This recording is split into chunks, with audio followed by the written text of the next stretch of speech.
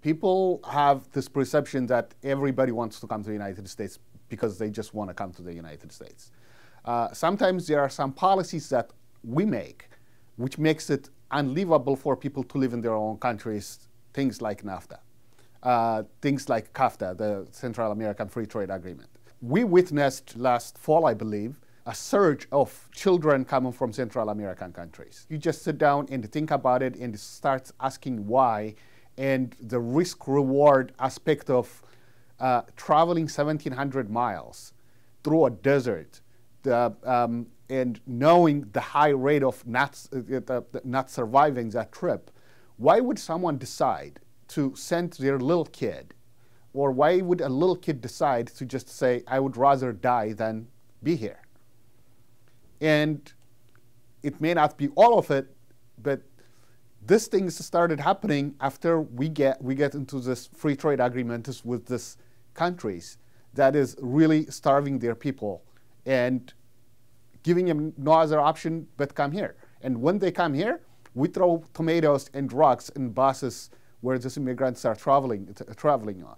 So if we live in a democracy, if we call ourselves a democracy, me as a voter have to take responsibility to what my congressman does. And all of us as Americans have to be responsible to what our government does. Our government in a bigger way creates the situations. We're worried about this thing called TPP, the Trans-Pacific Partnership, that incorporates about 62% of the world's GDP, the countries that are involved in the Trans-Pacific partnerships. And our government is in a process of backroom deals being negotiated to deal with countries with no basic human rights, human right laws, with countries who don't even have any kind of a minimum wage law. So what does that mean for the American worker without any kind of filtration, without any kind of protection for workers' rights in other countries that we deal with, when they are forced to compete with someone who makes 35 cents an hour in Vietnam to trade up their jobs that they're making about $35 an hour here. So this is not being against trade. We can actually craft good trade agreements, but good trade agreements cannot be crafted in a closed door, in a secret, through a fast-track mechanism.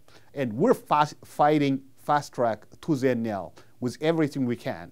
And we need everybody's, the students, campuses, everybody's help on this in stopping fast-track.